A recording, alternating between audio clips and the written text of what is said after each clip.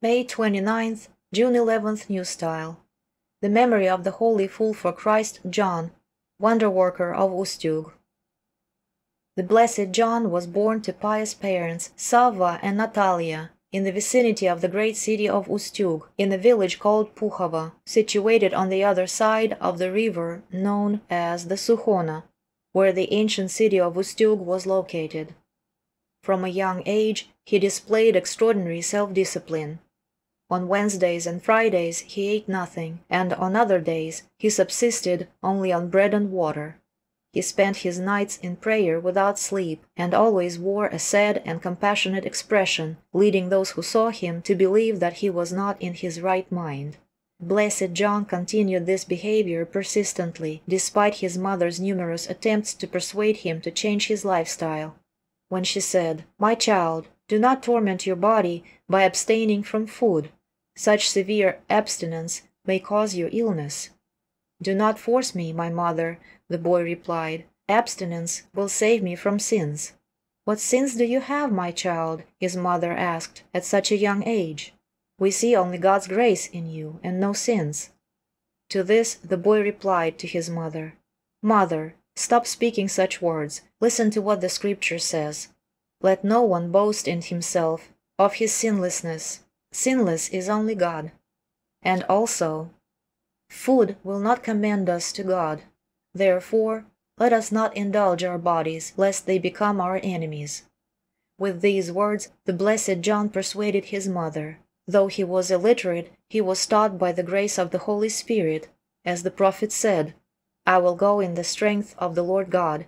I will make mention of your righteousness, of yours only." After this, the Blessed John's father moved from the village of Pukhova to the nearby city of Arlets on the Yuga River, and passed away there. Then his mother went to the former monastery of the Holy Trinity, took the monastic vows, and was soon elected as the abbess of the monastery.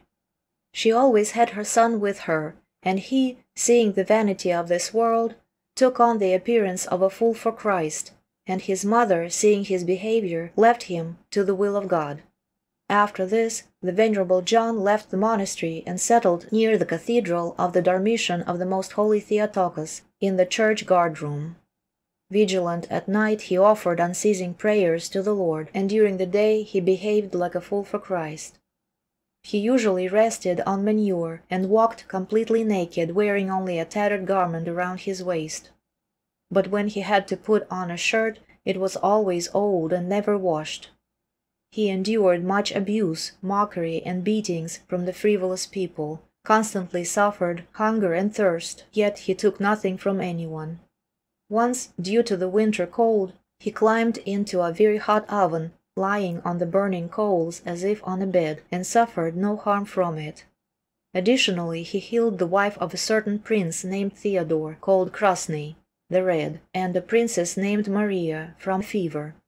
After living such a life, the Blessed John, upon learning of his departure to the Lord, prayed for the whole world, made a sign of cross over himself, and lying on the ground, surrendered his holy soul into the hands of God.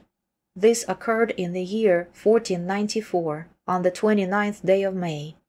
The Venerable One was buried near the church, and he works miracles for those who turn to him with faith.